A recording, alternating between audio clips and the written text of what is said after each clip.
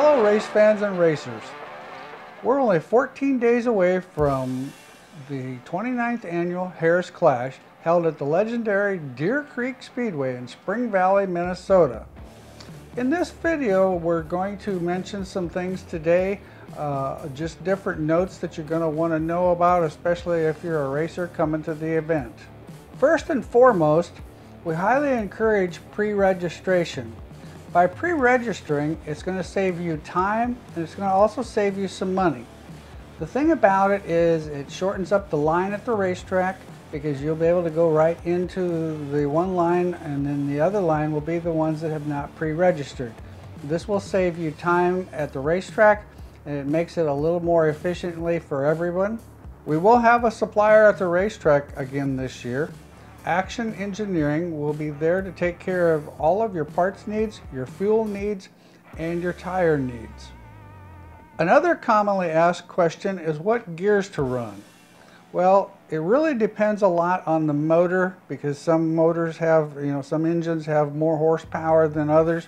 But to give you an example, Sport Mod crate motors run normally between a 543 and a 567. Sport Mod open motors normally are between a 567 and a 583. In the modified division, of course, it's a lot easier for you guys to change gears, so it's not as big of a deal. But that ranges anywhere for a crate motor, depending on the racetrack and what area you're running, between a 529 and a 542. The open motors, normally we have heard numbers like a 583 for the open motor in a modified. So that gives you a general idea of the gear range. This racetrack is very fast.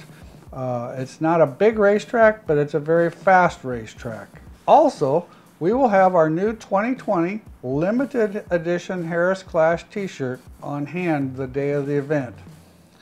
These t-shirts are going to be in another exceptional design, a lightweight, light colored type shirt that's going to be excellent for wearing it to the races. Once again, transponders are required. If you have your own transponder, please bring it. The only brand that these transponders and the system will not work is if you have a Westhold transponder. These will not work with the system that the racetrack has. If you don't have a transponder, IMCA will have transponders that you can rent at the racetrack. I think the rent's $20 and you get $10 back when you get the return the transponder. So we've got you covered one way or the other, but if you do have your own transponder, please bring it. It'll save you a little bit of money and save you a little bit of time. You will need to give, when you sign in, you will need to give them your transponder number so that they can keep recording the information and make sure that you're linked when you're up on the racetrack. Thanks again for watching this video. In 2 weeks, I hope to see all of you at the Deer Creek Speedway in Spring Valley, Minnesota for the 29th annual Harris Clash.